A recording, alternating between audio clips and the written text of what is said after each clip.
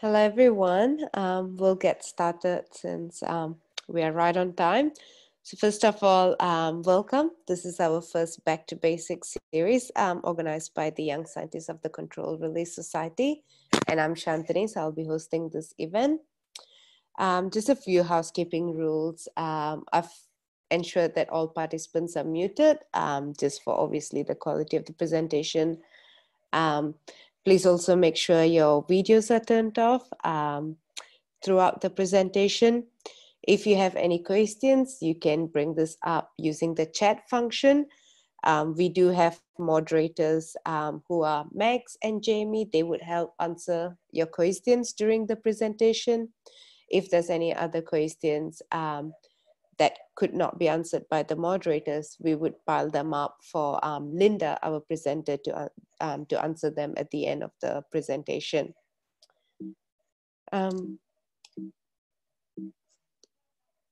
So just a bit more about ourselves in case you have not heard of us. So like I said, we are the Young Scientists Committee of the Controlled Release Society. So basically we represent a group of PhD students or early career scientists in the academia or industry. We are quite a diverse group of scientists. So currently we represent 30 countries around the world, and we'll love to have more people on board with us. We do organize a lot of networking events, scientific workshops, as well as professional development, and provide career opportunities for young scientists all around the world. So do follow us on our social media. And like I said, we are part of the Controlled Release Society, which is a bigger group of scientists worldwide. So you can, please do consider joining us as a member. You can look up our webpage or our social media for more information. And like I said, this is the first Back to Basics series that we're organizing as the Young Scientists Committee. And there's many more that we would love to organize. So please keep out for more information on social media. Just to add on as well, the Controlled Release Society is organizing a virtual annual meeting this year. So more details would be up on the webpage as well as our social media. So like I said, just consider joining us as well, as this connects a lot of scientists around the drug delivery and research space. Without further ado, I would pass this on to Linda to start her presentation. So Linda is a postdoc at University of Freiburg in Switzerland, and she's going to give us an introduction on Adobe Illustrator. It's all yours, Linda. Thanks for the introduction, Anthony. All right, so we shall begin on lesson 1 on Adobe Illustrator basics and some tips on effective figure design. So this class will be just to introduce you to some basic tools and functions of Adobe Illustrator. I understand when you first open up this program, it can be quite complex and overwhelming, but I'm here to demystify that, give you a couple of tools to get you started on your graphic design journey. And a disclaimer that I'm no professional at this, but I have been using Illustrator and Photoshop since I was a kid, making dumb graphics, but I've developed a lot of competence over the years, and that's helped me a lot during my PhD. So we've got a lot to get through during this hour, so we'll get started. Right. So some basic theory on figure design. We as scientists are also artists, in that we're communicating our interpretation of our research in the form of a paper or scientific posters or figures to a wider audience who may include reviewers or our peers. And the way to judge if figures are effective is if you look at only the figures within a paper, you should be able to understand the research outcome and the story of it all without even having to read the text. So these figures need to be clear and easy to understand and designed in a way that they don't mislead or confuse your audience, whether it's intentional or not, because that's definitely unethical. So there are a whole host of factors, practical factors, that you need to take into account in order to develop these, construct your effective figures. And I'll link you guys to a resource at the end. However, in my opinion, the two most important ones that you need to consider are the layout and the balance, which is basically the organization of your data. So you want to arrange your figures in a way, the elements within your figure in a way that they're neat and it's logical and it makes sense. And you also don't want to overcrowd your figure with too much information that it would overwhelm your reader and cloud the message that you're trying to deliver. And then you also want to have it clearly labeled so that it provides a bit more context. And then the second factor is perhaps more aesthetic, including the color, shapes, and patterns. And these are perhaps more, and they also serve a functional role in that, let's say one of your reviewers might be colorblind. If they can't differentiate between two different data sets, well then the message that you're, the conclusion that you're trying to convey, they can't fully understand that. And so that's to your detriment as well. And so we can effectively use shapes and patterns to differentiate data. And with colors, you can use it to highlight certain elements to add emphasis to your work. But the main key points that I want you guys to take away is that you want to keep your figures simple and clean. Less is more. So don't overcrowd it with too much detail. And then you want to keep it consistent. So like I said previously, your figures, they should tell a story. But if each different figure in your paper has a different font size, a different font style, and then let's say you colored this drug A as blue in one figure, and then you suddenly color it a darker blue in another one, it loses that continuity. So you want to keep it consistent so that it's easier to follow for your readers, and they're not and then they don't get confused. All right, jumping into Adobe Illustrator. What is it? It's a program that designers use to generate high quality images. So in the context of science, we can make scientific posters, schematics and figures, and even business cards for when we go out for networking. And to make these high quality images, Illustrator works with points and vectors. Without going into too much of the jargon, I can demonstrate it for you in these figures, in this figure here. So if you use Photoshop, or perhaps you're more familiar with Microsoft Paint, when you have a circle and you want to resize it to something larger, you get this pixelation around the edges, which makes it blurry and decreases the quality of the whole image. But in Illustrator, your circle is actually made up of 4 points. So I've got an example here. These are the 4 points that make up this circle. And when I resize it, it maintains that quality because these 4 points maintain that same distance proportionally, and Illustrator knows to just redraw the line based on those 4 points. And that's how it retains its resolution. Pretty neat, right? All right. So getting started with Adobe Illustrator. When you first open it up, you'll be greeted with a screen that allows you to pick your canvas size. There are some presets which you can use. Otherwise, you can press the custom size button, which will lead you to this window here. It's easier to work with larger artboard sizes or canvas or artboard sizes, as you've got more space to play around with. And so this settings page, you can customize the file name, the file dimensions, and if you press on the advanced options here, it'll open up an extra set of settings. So you can change the color mode here, including CMYK, which is appropriate for printing, but I usually choose this setting anyway, because whichever color you choose now, you'll see it on the screen anyway, and you can predict what the colors will look like on someone else's screen. If you choose, the other option is RGB. This is only appropriate for screens. So like on your computer screens right now or on a TV, this is the option that you choose. And these colors are generally a lot brighter and more saturated than the CMYK colors. However, if you do go to print any RGB color schemes, then it's unpredictable what colors you'll get, and they may not be to your liking. Finally, you can also set the raster effects, which is basically the resolution of the files that you save at the end, whether it's in JPEG or TIFF or PNG.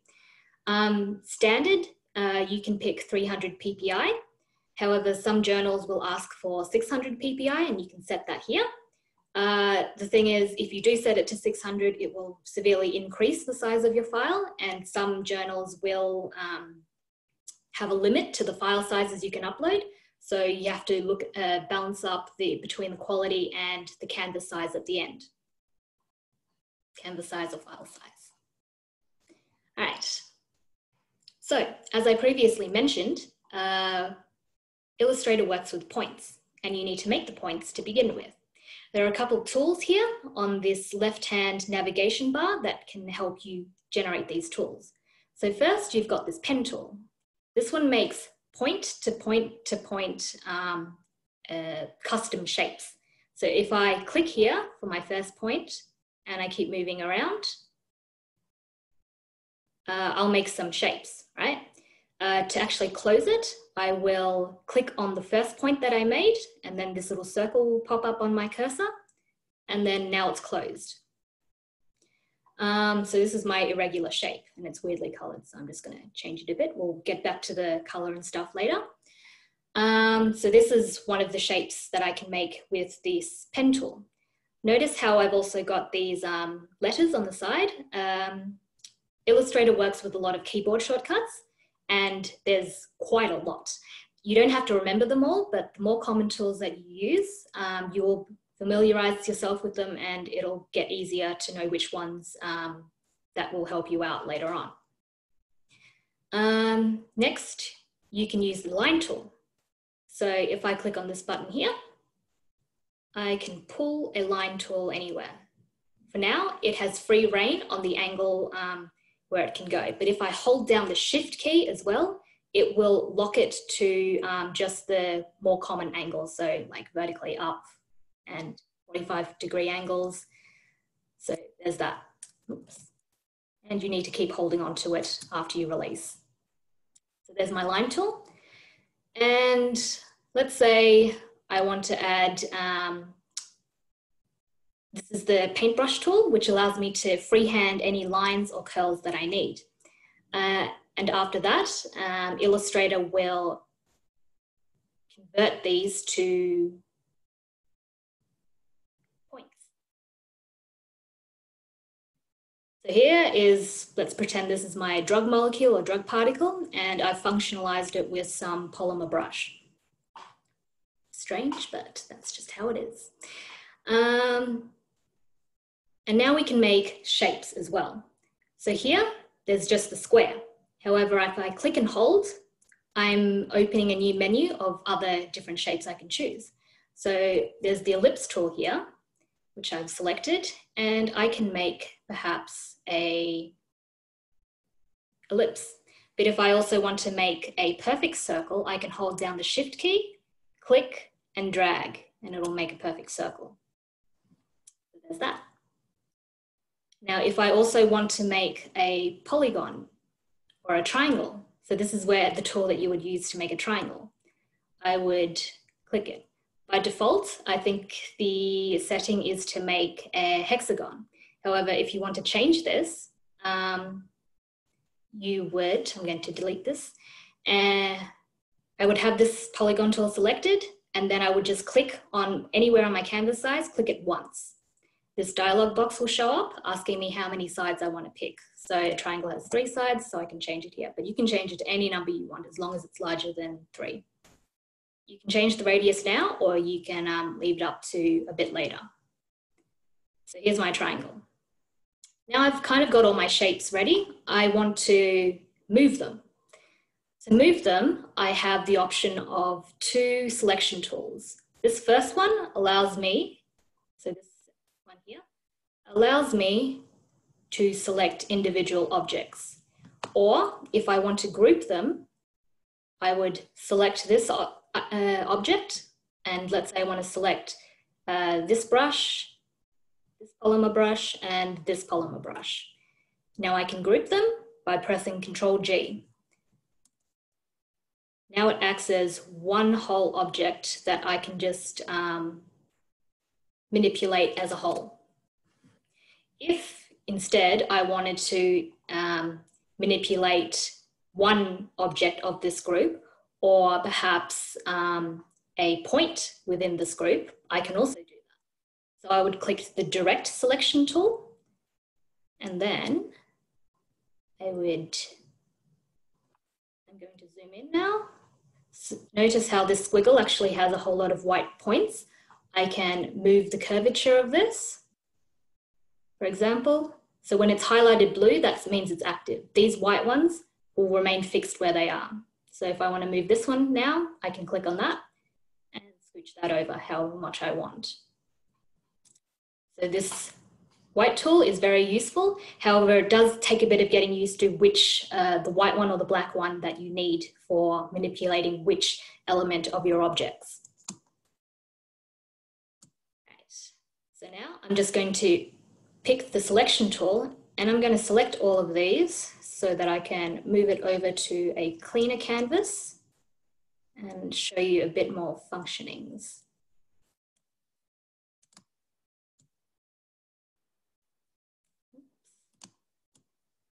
Or you can highlight them as well.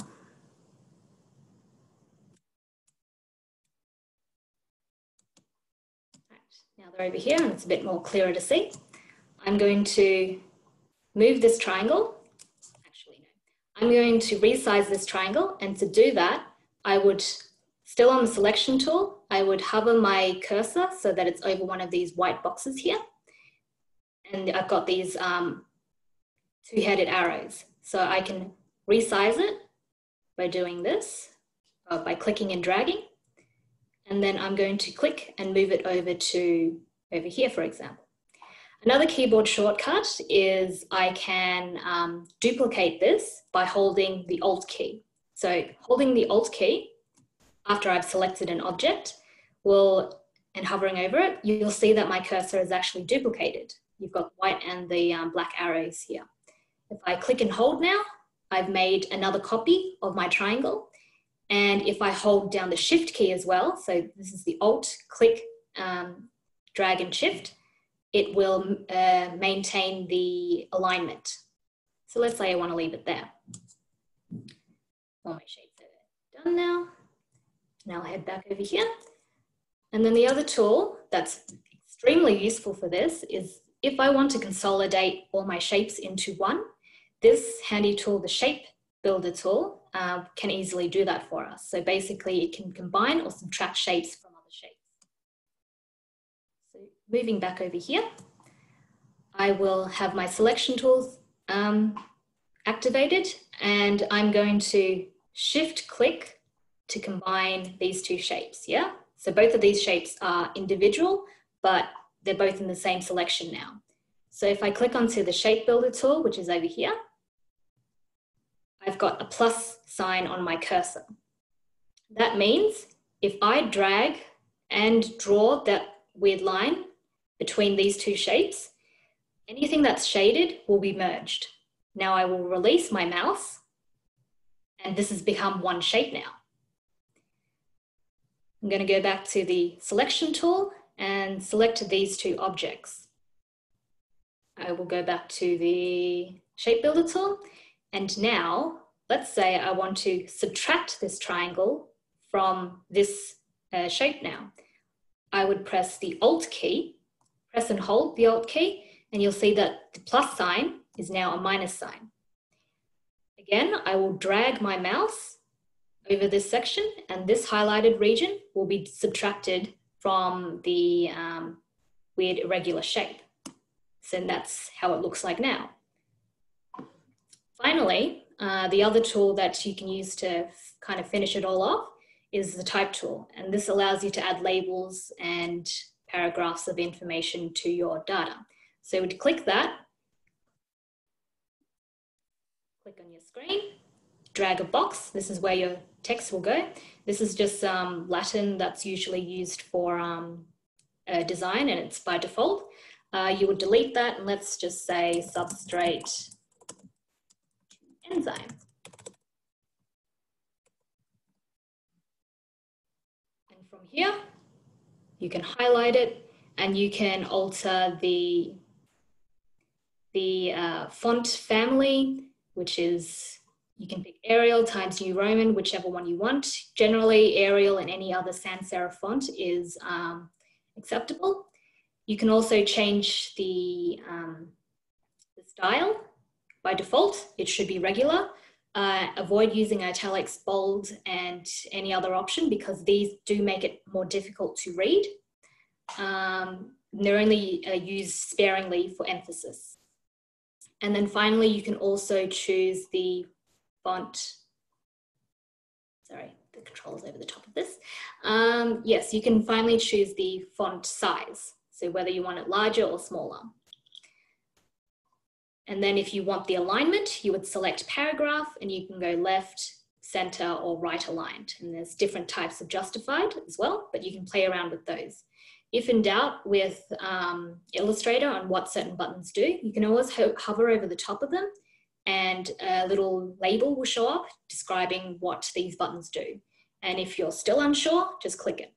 If it's not to your liking, just go back to the original as well. So once you're done with setting up your text, you just press Control Enter, and your text is complete as an object. If you need to edit it again, just press on the T or the text button, and then click on top, and you can type it in again. So now I'm going to press Control Enter to lock it in. It brings me back to the selection tool, which also allows me to resize this box if need be. So if I want it all in one line, I can do that too. Yeah, so that's enough for this section. We'll move on now to adding colors to our images. So you can do this by selecting your object and then going over down here. Each object has two different elements to it in terms of color. You've got the fill, which is the internal color of the object, and then the outline, which is basically the stroke color. Currently, the fill is activated because it's on top, as you can see here. But if I click on the stroke one, this one comes on top, and whichever color I pick now is going to be applied to the stroke.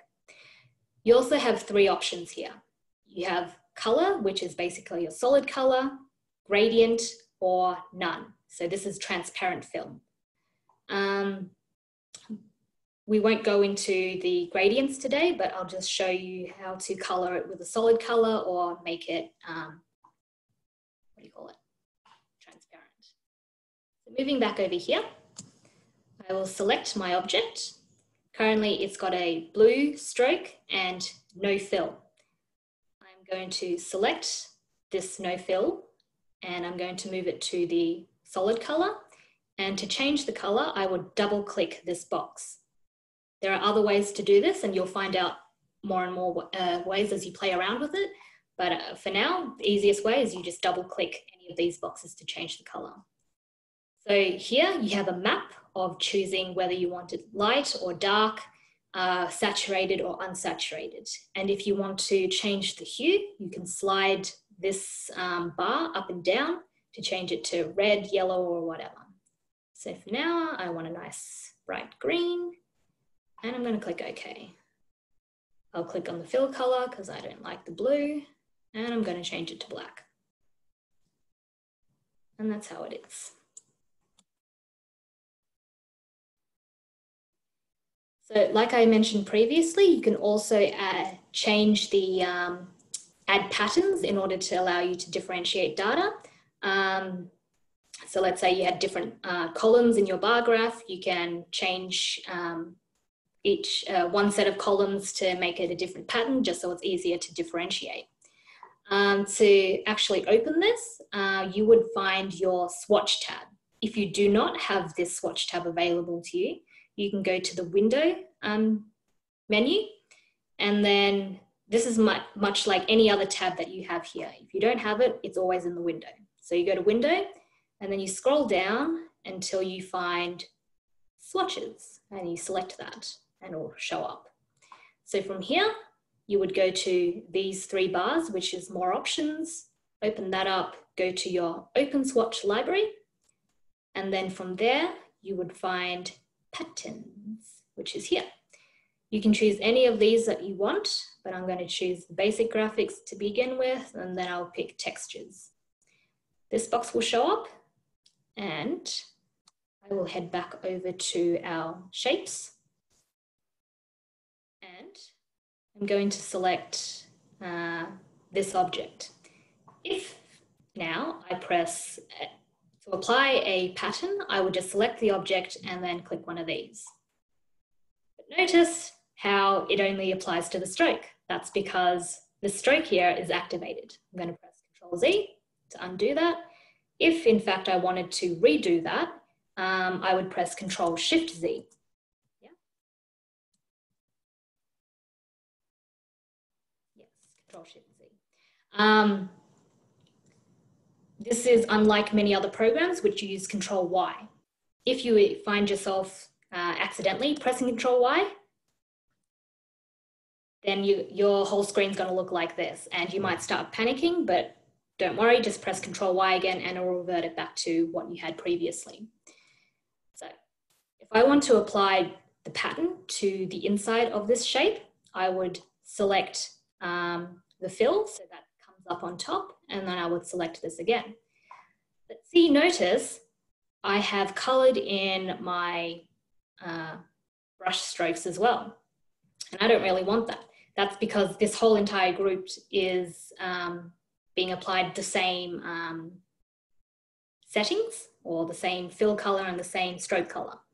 So in order to undo this, fix this, I'm going to undo it and I'm going to ungroup it as well.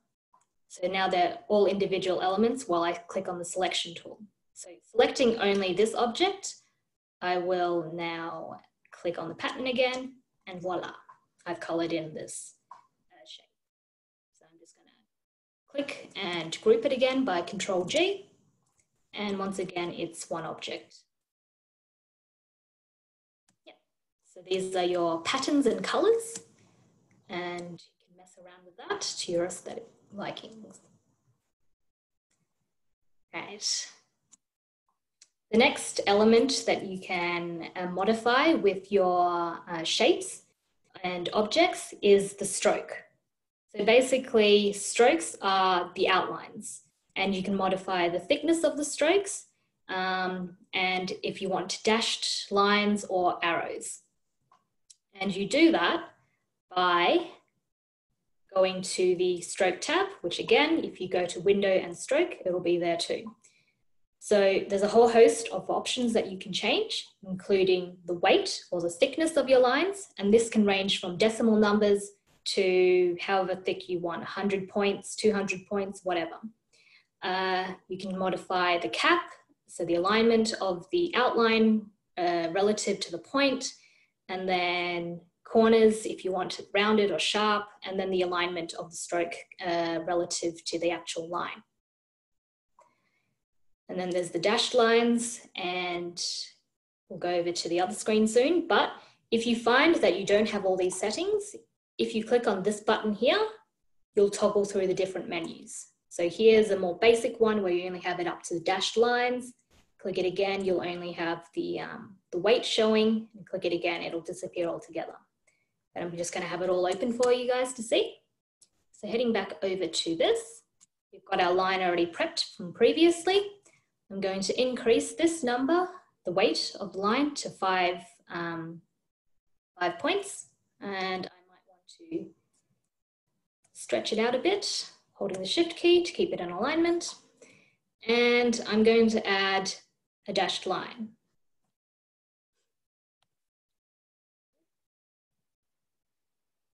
By default, it will come up as just 12.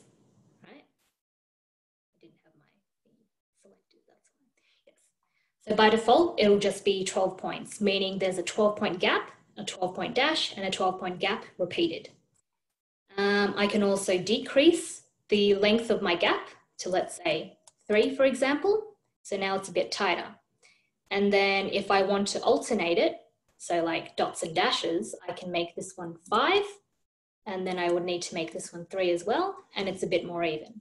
So this is a really good tool if you want to differentiate between different lines in a line graph, for example.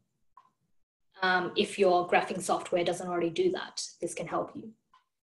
So now I want to also convert this to an arrow. I would select my graph using the selection tool, head over to the arrowheads down here, and then select which style of arrowhead I'd like. By default, I usually go for number 7. Notice how it's pretty big relative to the actual weight of your line. You can now scale it down to a more appropriate value, which is somewhere around 30. And that's how it is. You can also change the alignment. So where this base of the arrowhead can go, so it can go where the tip aligns with the end point of your line, or the edge of that goes to the other end, like so. So there's different options, and there's a whole lot of ways that you can customize all of this if you just play around with it. Otherwise, there's always Google. Like a lot of these things, there's a great community of Illustrator soft resources online that you can just go on and ask around, and they're generally very helpful people. So that was little basics on strokes and lines. Moving on to a few tips on how to bring it all together with some effective figure designs. So there's padding, and I've always mentioned this to anyone who gives me their work to critique, and padding is very important because that's basically the white space or the negative space around all your elements. So pretty much this space here, and all that. And it allows you, the page, to breathe, and it also allows your eyes to easily see where the data is flowing. So with this page, for example, I know that I start from this top left and I move down, and then I move over here, right? And there's different tools that Illustrator has that allows you to more easily organize your data so that it looks neat and clean. So you've got the automatic alignment. So let's say I've got 2 shapes. I'm going to draw 2 rectangles. For example, I'm going to get rid of this dashed line. And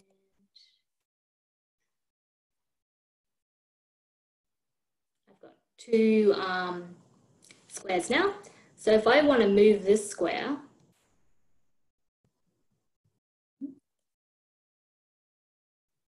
zoom in a bit.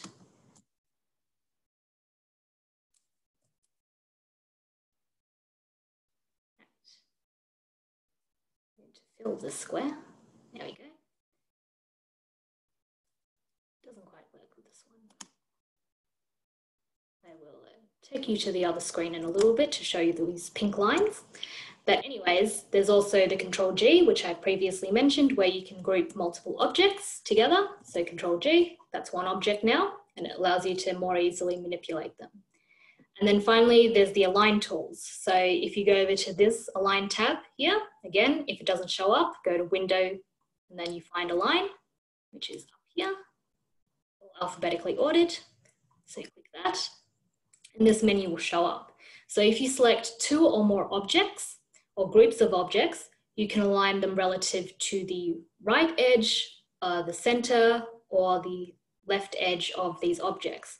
Otherwise, you can also align it to the top, middle, and bottom edge. And then if you select 3 or more objects, you can evenly distribute them so that there's even spacing between each of these objects, whether it's according to the top line, the middle line, or the baseline, and again, the left line, the center line, or the right line. So I will now demonstrate with this set of images here how to put this into action. So here I've got 9 different separate objects, which are very poorly aligned. To get started in aligning them, I can click on the selection tool, hold the shift key, and select these 3. And I want to align them to the topmost edge, like so. Now they're all aligned according to that baseline, that line there. For the middle row, I want to align it to the center. And for the bottom row, I'm going to align it to the baseline. It's not quite there yet, as you can see. So we've only done the rows. Now we can do the columns. Again, I will select the first column and I'll have it center aligned using this button here. And I will repeat that for the next 2. So shift, click, shift, and click. So now I've got 3 rows and 3 columns of neatly aligned objects. However, it doesn't quite look there yet. So notice how you've got this gap here, which looks a lot thicker than this gap. To do this, I would need to use the grouping function. So I would, again, select these columns and press Ctrl-G to group. Now this is treated as one object. I can do the same for these objects and the same for this one. Now I have 3 objects to work with. I'll select all 3 of them now, so shift, click, click, and go down to the distribute objects buttons, and I will select distribute horizontally center. So now the gaps between these 3 columns are equidistant. It still doesn't fix the issue with the rows. And to do that, I will need to ungroup all of these. So I'm going to select them all again and just press Ctrl-Shift-G. That will separate it all, and I have 9 individual objects once again. In the case of rows, I'll need to highlight entire rows and group them. So highlight and press Ctrl-G. So you can either press Shift and click, or just highlight and select them all. So now I've got 3 rows worth of figures. I'll select them all once again and go over to here to select the vertical distribute center. Okay, so it's finished now, but it doesn't look quite right. So this one still looks a bit thicker than this gap here. So it could be that because I've got these irregular shapes here that Illustrator can't really find that it's just going by the center lines of these and distributing it by that way without a care for these gaps. But if I perhaps press the vertical distribute bottom, now it looks a little better. This gap here looks kind of equidistant to this gap over here. So that's possible. Now I've pretty much aligned all 9 of my figures, and I can add in my labels and properly fix it up for my final figure. But that's pretty much all the alignments.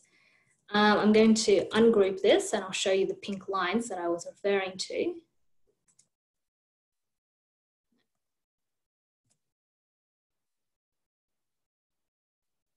Okay, they're not showing up for some reason, but they will align. So this center line will usually align with this center so that you know that it should click and all that. But I'll let you know when we do see it again. Sometimes it works, sometimes it doesn't work. I haven't quite figured it out yet.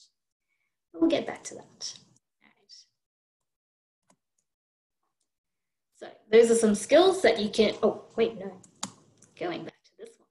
All right, here is a real life example of a figure that was published in Nature. And as you can slowly come to realize, it's made up of 3 sections. You've got part A, part B, and part C. And you've got imaging figures, column graphs of 2 different types of data. It's quite crammed because there's a lack of negative space, and it's hard to follow and compare between each type of data set. But here, Ayora Zabala has actually cleaned it up a bit and reorganized it in a way that you've got columns of your different parts, so part A, part B, part C, And then all your imaging data is grouped in the rows. And the all the graphs, the column graphs, are organized in their rows.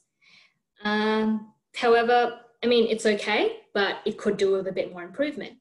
You do have a bit of redundant information here. So you've got repetition of these legends, which is the same for all of these rows, and also some of the labeling to help you guide your eye to see where, how things are organized. So the next step was to delete all the excess legends and then add in the labels. So before, these labels were down here and they weren't in bold, but now they've moved up here, and it's easier to see that this all applies to the primary tumor. This all applies to metastasis. And overall, it looks a lot cleaner and easier to understand the data if you're more familiar with this kind of work. But yeah, these simple steps and tips you can apply to your own work, and it will drastically improve the readability and accessibility of your of the message that you're trying to convey. So moving on to the next slide.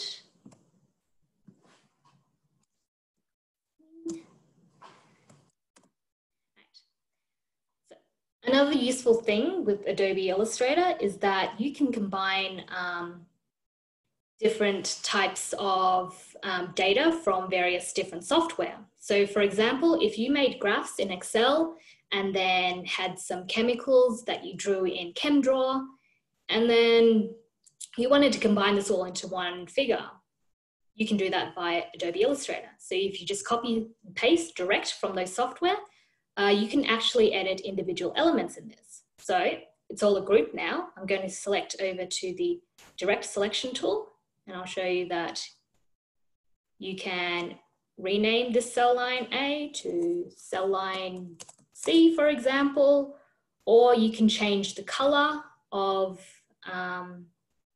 these graphs. So if you want to apply a pattern like I showed you before, you can do that here. And then over here, we have a chemical that was drawn in ChemDraw. Let's say I want to highlight this particular functional group. I want to select it all and then recolor it to red, as shown here. So there are aesthetic things that you can manipulate in your each of your data sets. However, keep in mind, do not manipulate your data using Illustrator. Like, this is only for aesthetic purposes. Don't try to fudge your data, and because that goes into the unethical territory. So this here is another example of what you can do as a completed figure. Loads. Yeah. So this is a figure I made during my PhD where I wanted to compare between different systems of the kinetics of the same systems in different equipment, pretty much. And they all had the same time points, but I thought it was a bit redundant to keep repeating it. And it would be cleaner if I just removed these ones. So all of these graphs are made in Excel. And then because there's guidelines, grid lines to guide your eye, you can still see that correlated back to the time points, but it's all a lot cleaner and easier to compare the kinetics between each different system here. Finally, I was also able to delete all the excess legends, make one final one down here, and resize it, because you can't exactly resize the legends in Excel. So here it's a lot clearer to see the information by just manipulating it a bit with Illustrator. And then I also added in the labels, so A, B, C, D. So one final and very useful tool that you can use in Illustrator is making phospholipid bilayers. So we in the Controlled Release Society, we work quite a bit with cells and lipid-based nanoparticles, and using phospholipids in general. So we can quickly make these kind of bilayers by using the tools that we've learned previously. So I'll remake it again over here. Very briefly, if I select the ellipse tool, I can make a circle, right? So if I hold the shift key, I'll make a shape here. Currently filled black and no outline, but I want to change this to, let's go pink as well. And then change this from transparent to a color. Double click this, and I want to change it to somewhere close to black. Right. Now I'll select the paintbrush tool, and I'm just going to zoom in a bit so it's a bit easier to see. Draw my hydrophobic tail, like so. And this is one of my phospholipids. Now I can select all of this and group it. So Control G, and then I'm going to move it down, holding the Alt and the Shift key to copy it and keep it in alignment. Now I need to rotate it. So again, hover my cursor over one of these anchor points or one of these bounding white boxes. Click, hold, drag, and move it around. Hold the Shift key to lock it to certain angles. And now I've got one section of my lipid bilayer. I will highlight all of this now. And we'll go into this next section over here. So I'm just going to quickly go through this and then I'll do a demo run of the actual steps. So once you've got your shapes made, you select it all and you drop and drag it into your brushes tab. So right now mine's not really activated. Again, you can go via window if it's not there, but I'm going to click onto it. And then you drag the whole thing into this box over here. And then the scatter brush, and then this dialog box will show up where you'll select scatter brush and click OK. Then this box will show up where it will ask you, where the only thing you need to change is the rotation relative to from page to path. Once you're done with that, you find a shape, you select your brush, and then it'll make this weird shape. But don't worry, you double click your shape again, you double click your brush again, and then you will see you can toggle with the settings and the parameters whilst the preview box has been ticked so that you can see live changes to your shape, the spacing and the arrangement of your lipid bilayer. And once you have it perfect to your liking, you press OK, and then it'll come up with a warning. Then you'll press Apply to Stroke, and you're done. So I'll show you all of that in action now. We'll go back to the shape that we've just made. I will select it all using the selection tool, click and drag it into here. So notice how it's a plus there, means you can drop it here. I'll click OK for the scatter brush. And then for now, all I need to do is change it from page to path, and then click OK. So now I'm going to go back to our original shape that we had up here, with this circle, for example. All right.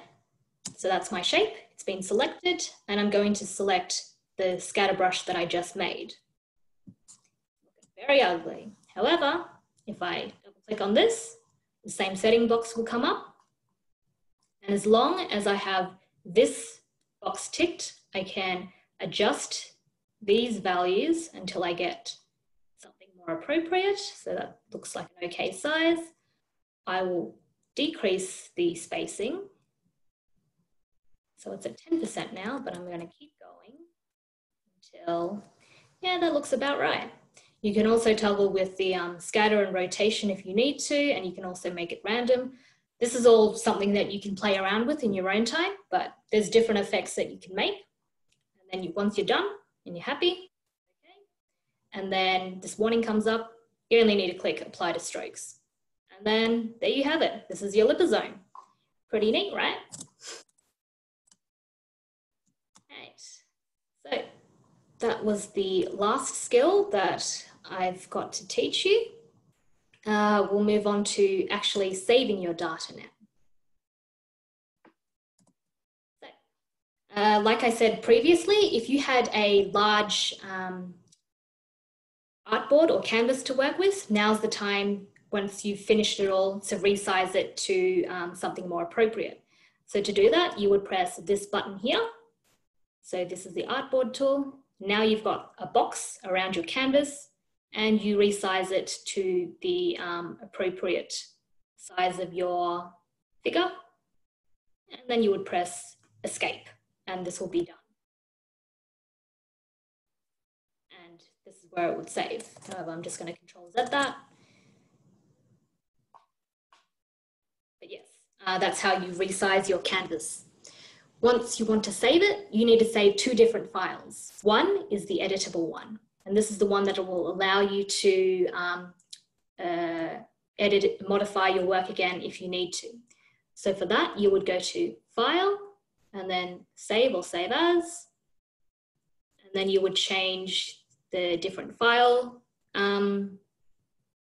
type. So ideally, you would choose Adobe Illustrator. Otherwise, you can also choose PDF, and some journals will ask for an EPS file. This is where you find that type of file type. And then once you're done, you press Save. And that's it. And then this box will come up as well. You don't need to mess around with any of these. You can just keep it as OK, and it's done. And then it goes through the whole saving thing. And then the next one you want to save it as is a publishable type. So this is your something that if you want to use it on your Word document, or if you want to email it to someone, you'll need to put it in a format that they can open it in. So for that, you would go to File, Export, and then Export As. From here, you would pick either TIFF or PNG or JPEG. So PNG is if you want a transparent background, but otherwise TIFF is pretty much the standard one. JPEG loses quite a bit of quality. So if I pick TIFF, I would rename it. I would go Export, and then here once again you can change it, the color mode and the resolution if you need to, and then you press OK, and then it does its thing. But yeah, that's pretty much it for saving. And that's pretty much it for this course as well. So I'll refer you to these two resources. So Era Zabala from University of Cambridge has designed this really detailed and effective course on designing more effective scientific figures. So please go check that out. And also Kevin Bonham has developed some videos on his YouTube channel for scientific specific uses of Adobe Illustrator, and they're pretty useful as well. And finally, thank you for listening and joining us. Once again, please remember to register as a CRS member for more benefits. We can't always guarantee that these courses will be made available to all of you so freely. So please do consider joining us, and at the virtual annual meeting as well. Please follow the CRS Science Twitter for more information, and to also remember to follow us on our social media. I'd also like to thank our sponsors, CureVac, who have been a great help in supporting young scientists in the Controlled Release Society. Right. So now we can go through any questions that you guys might have in the last couple of minutes in this session. Where's the chat function? There it is. Right. Thank you so much, Linda, for that amazing presentation. I'm pretty sure everyone would have found it really useful. So yeah, we do have some questions coming in. Mm-hmm.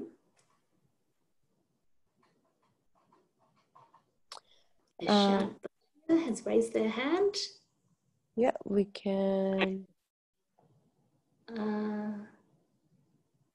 Hello. Links will be up eventually on the CRS forums, and along with this presentation as well, and a recording of it too. So we'll let you all know via our social media when that is available. Hi, Linda. Yes. I had one doubt regarding the importing the files, and like you said that we can modify the elements of the graph if we import it through Excel or say Prism files. So you told that we can edit the elements like the access titles and everything. So my question here was like, do we need to import it or even the copy paste from the say the Copy Prism paste. file or the Excel? copy paste will also do. So if I copy paste Yes. also, then also I'll be able to edit all the elements separately. Yes, that's exactly it. So Okay. just find any other program, click on it, Control C or copy, right click and copy, Okay. and then you paste. However, if you copied your graph from Excel and pasted it into Word, but then copied it from Word into Illustrator, you won't be able to edit the elements individually. Okay. So you need Because from the yeah, thanks, Linda. Because the problem that we face is that while making a panel, we have this graphs of different sizes. Like based on the data and the content of the graphs have different sizes, but the titles and axes need to be consistent for all the graphs in the panel. So that is the problem that I generally face while designing a panel. Yeah, yeah. So this Yeah, will easily allow you to yeah. make everything more consistent. And that's Okay, awesome. yeah. So that was the only query. Yeah. Thanks, Linda. Mm, Thank you so much. no And probs.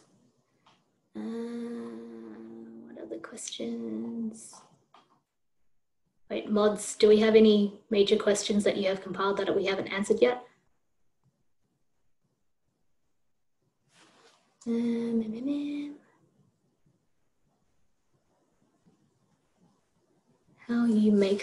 May I ask how you make the preview window appear after the phospholipid has been added to the brushes? You just double click the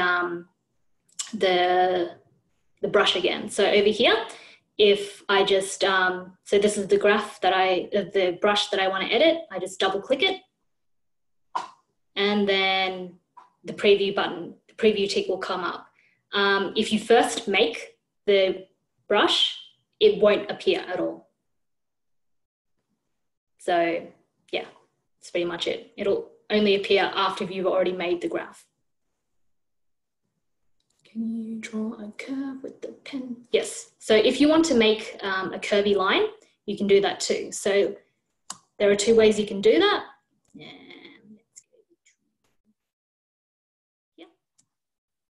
So I'm going to make my weird shape. If I want to make this corner curvy, I would go up here. So there's a convert button where I can make sharp or rounded corners. So I just click onto whichever point I want, and then I change it to the smooth anchor. So to do this, I would click the direct selection tool, click on the point, and then click on the curve tool. So yeah. And if you want to edit it again, so this is a bit more clear, I will select my point, shift it however I want. Oops, that's a bit too much. And move the handles if I want to change the curvature. Yeah, it's very neat. Otherwise, there's the curved curvature tool. This one is pretty much like the pen tool, however, it makes only curved lines. So I click first, and then I click the second point. It looks like a straight line yet, but it hasn't really finished. So I just curl it around, and let's say I want to click here. So there's all guidelines here for you to actually see that it will round off and everything. So if I pull it over here, the curvature up here will look a bit different. Whereas if I go over here, if I want to curl it this way, any which way I want, and then to close it off again, I would just select that button. And that's what it looks like. Yes. Yes, you can do that. If you want to add text that will follow a curve, there is definitely a way you can do that. And I've watched many tutorials, but it's never stuck with me on how to do it.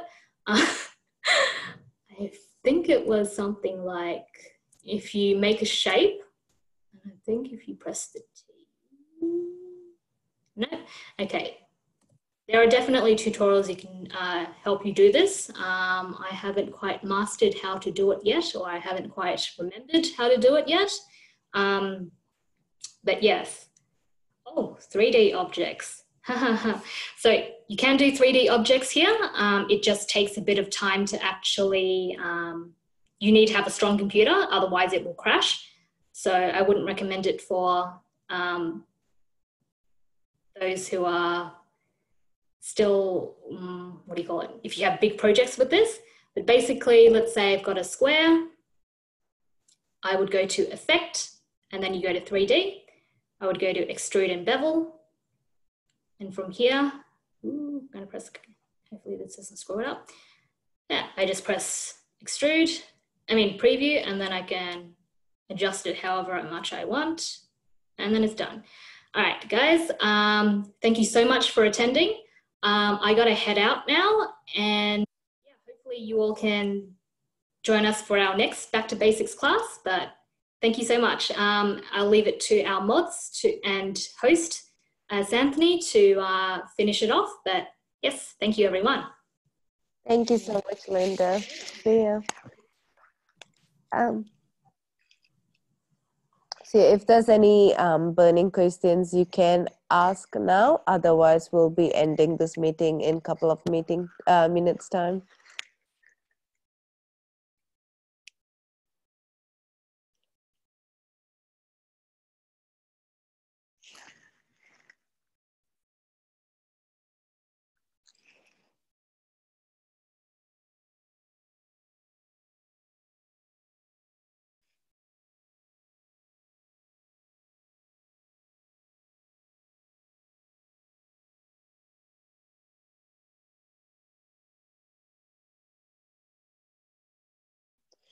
We're still working, so this session has been recorded, but we're still working on how we can get this accessible to everyone. So look out for your emails. We'll possibly email it or something like that. But yeah, we'll let you guys know.